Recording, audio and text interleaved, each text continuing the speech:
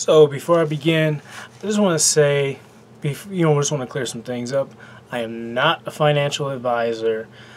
I am not a stock investor. Well, I am, but I've been investing in stock recently like any normal human. But I am not a financial advisor. I am not a banker. I am not here to give financial advice in this video. I'm just simply here to talk about the rising stock of GameStop. I'm pretty sure, everybody knows the news, how it all started with some guy that was, on Wall Street that had doubts and just said, oh, GameStop was going to be trash, yada, yada, yada. And then everybody just proved him wrong and started buying out the stock. And then Elon Musk went ahead on Twitter and just said, sent out that tweet and everybody just started investing into the stock. Man, a lot of those people are lucky because I sure missed out on that. And I sure wish I could have been able to get my hands on some of that, but it's another time.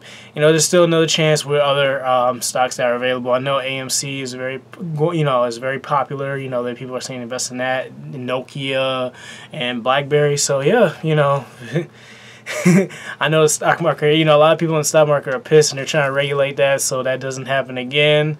But that's that's a pretty good thing. I think that's good for the business as well. Again, I know they were facing bankruptcy and they were closing a lot of stores. So yeah,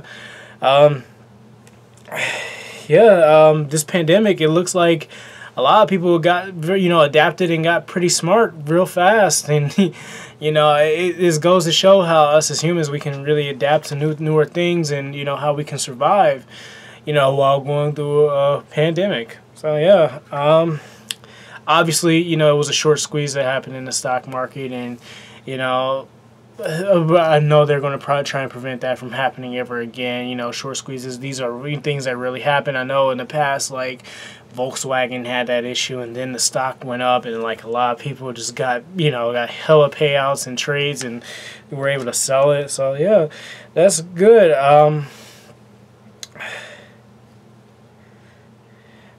Yeah, it's crazy with GameStop. I never really was too fond of the company, because of, the bad practices they've done in the past with, trading in games, buying used games, throwing away games.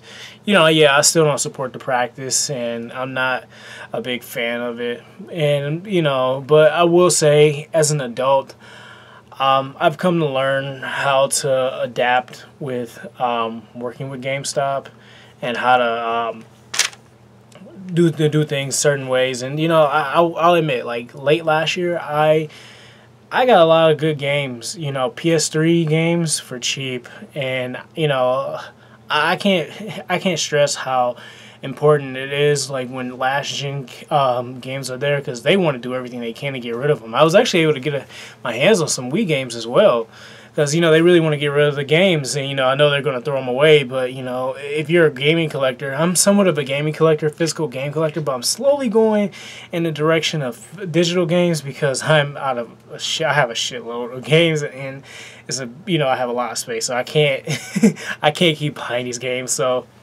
I have to go digital some way. But yeah, good for GameStop. I'm happy for them. So yeah.